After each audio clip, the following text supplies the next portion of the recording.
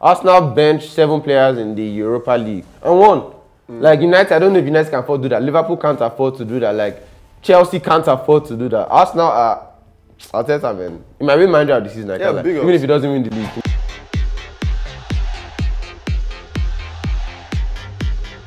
It is another episode of Sangaloo, and it is that time of the year where you start to hear knockouts, right? Ringing out. I mean, yesterday or day before yesterday, I heard it in my house, and I was like, wait, sorry, what is going on here? I was worried at first, but then I remembered it's November, it's almost Christmas, and of course, these are normal things to hear. Yeah, if I get started, I'd like to first of all say good evening to everybody. Good evening. At home.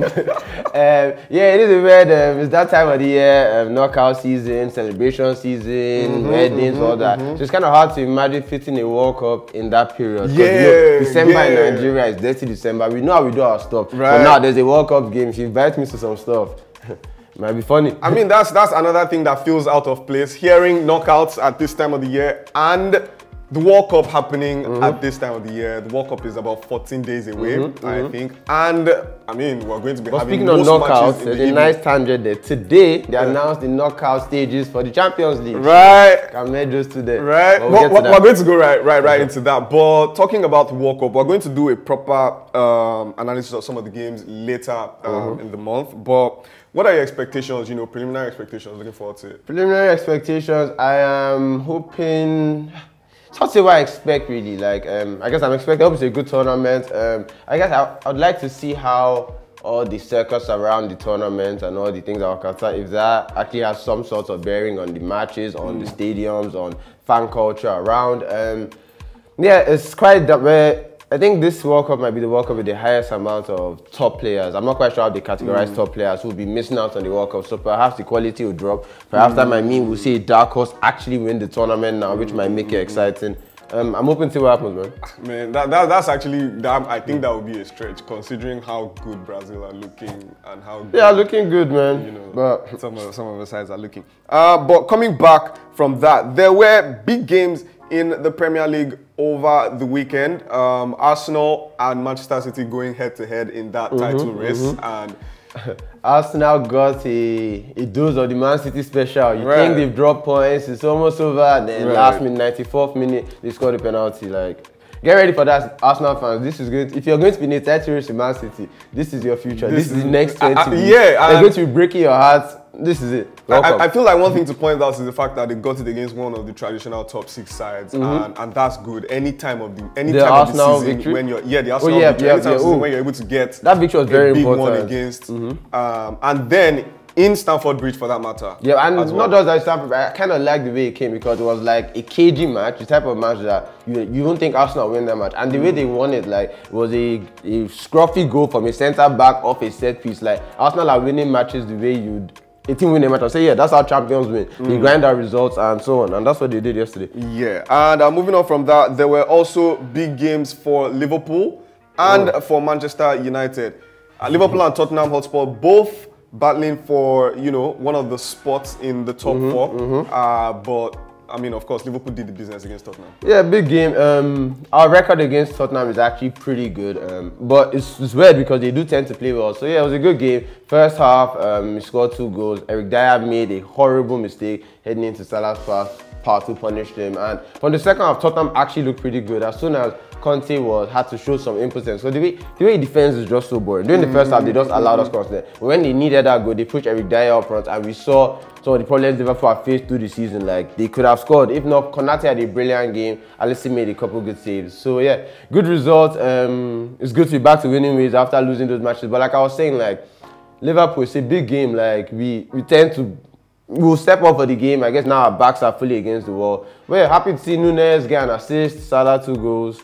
Can't complain. Yeah, definitely. And it was interesting to see Unai Emery, Conte's side play better football than they've played in quite some time. I guess they had to now. They were quite expansive. They were on the front foot for a large section of the game. Of course, the home team support must have helped, but it was good to see them create chances, play fluid football, and not play defensive throughout the game. But moving on from that, that gives me something that I wanted to talk about. The quality of coaching in the Premier League, it just continues to go upwards, onwards and upwards. The best coaches in the world are in the Premier League. Honestly, we have Unai Emery, I heard a stat in that when Man U and Aston Villa were playing, where the commentator said Emery has won 9 trophies in the past 8 seasons. That's not something. That's not something you take lightly. There's Emery, and then there's also Lopetegui at Wolverhampton Wanderers. So you know, Emery. I feel like he's a very good manager. Obviously, like you said, his class speaks for itself. 9 trophies. These are European trophies, and it shows that my guy Steven Gerrard was just wasting time at Aston Villa, because when I look at these Villa players since he's left, if you told me Villa could get results like this at the start of the season against United, I won't have been too surprised. Like Leon Bailey is a very good player. Oli Watkins is a very good player. Buendia, Coutinho, Danny Ings, these are Douglas Luiz. Aston Villa are not a team that should be where they were in the Premier League. So that they're performing now comes as no surprise. And yeah, I won't be.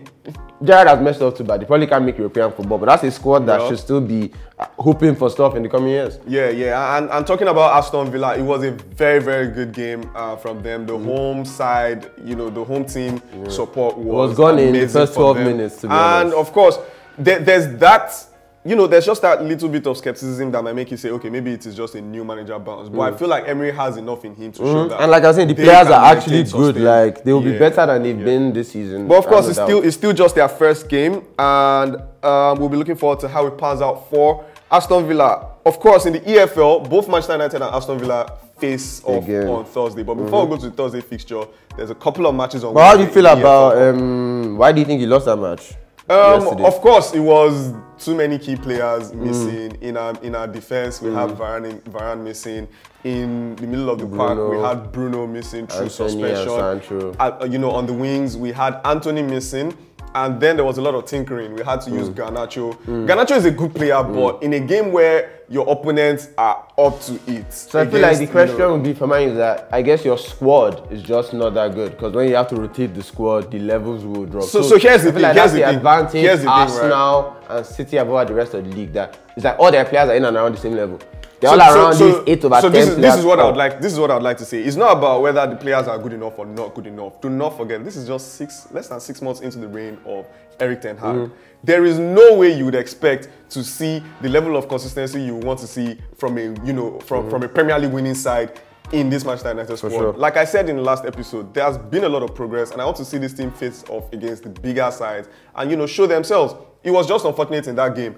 Everything conspired against Manchester United. Many things I would like to say conspired against Manchester United.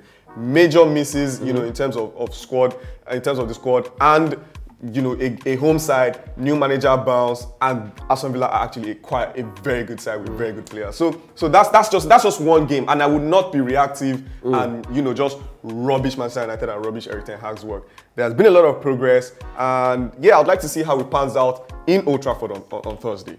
Fair enough. I would like to see how, because the games are coming thick and fast now, so I guess that's why we're seeing the injuries like you just mentioned. And on the other end of the World Cup, they're going to come thicker and faster. And at that point, the players would have been playing a longer season. So yeah, I feel like this season we should be prepared for a lot of twists and turns across the board. Like players are going to get injured at the World Cup, players are going to come back injured, and there'll be some signings. Players are going to come back and would need rest. Exactly. So.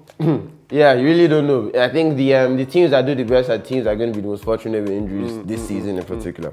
But sticking to the matches on Wednesday, we have a very big one: Manchester City and Chelsea in the evening. That's quite good to see. I like when the big teams play early in these competitions. Like let's get some of them out, and then that's why there's hope for like smaller teams to win a trophy, like a championship team. Like let's not. It's kind of boring. Like the 4 teams left in the Carabao Cup are the 4 best teams in England. Like it happened last who really wants to watch that again? Yeah, honestly, like let's have a random post spot in the mix or something. True. Yeah, that's interesting. Manchester City versus Chelsea in Etihad. There's also Newcastle versus Crystal Palace. Newcastle are doing the business. They want to make top 4 this season, and they look like they can't do it. Like, and especially this season, the way we're describing the season, that anything can happen. It can be how like Leicester was a weird season and the stars aligned for them. The stars might align for Newcastle and Arsenal because it's a weird season and they might both overachieve. Yeah, definitely. Newcastle, put 4 past Southampton on Sunday.